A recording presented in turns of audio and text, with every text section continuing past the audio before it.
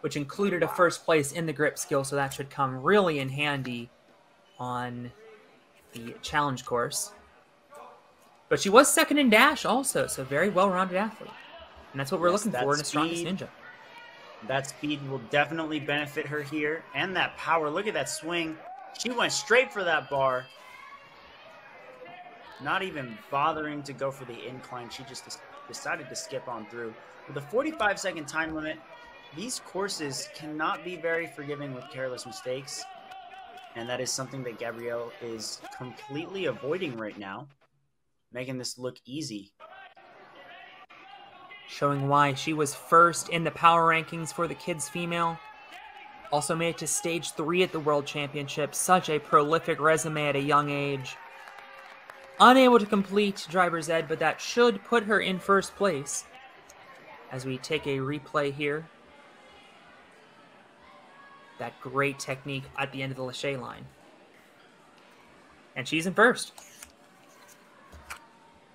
By a solid, comfortable 10 seconds. Gabrielle Licata, number 1 in the power rankings. I believe number 1 in points as well. Number 1 in Strongest Ninja.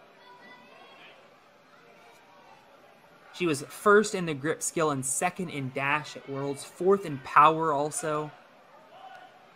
So, I mean, a young woman that has a championship mindset. She's going to have a lot more medals in her future if she sticks with this sport, and we hope she does. Is that going to begin with a Premier Series gold medal today? Only time will tell.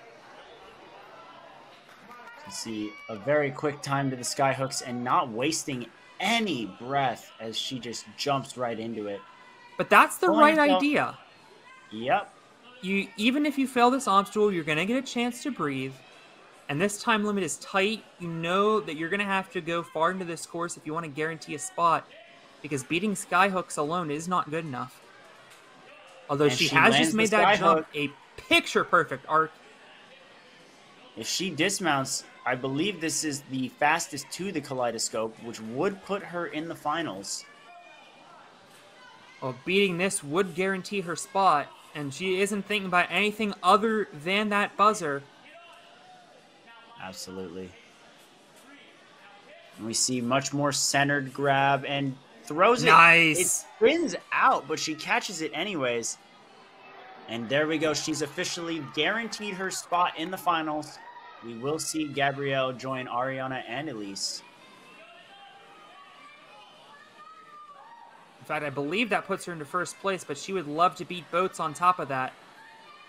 Has enough time to get to the last obstacle. 23 seconds, a little more than that. She's taking after the boys and going right for that dismount. And lands it. That is precisely what she does, spills over, but she's going to have a chance to beat Area 53.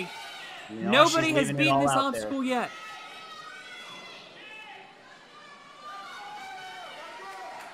And we see the lights start to flash. Less than 10 seconds remaining. She's going for it.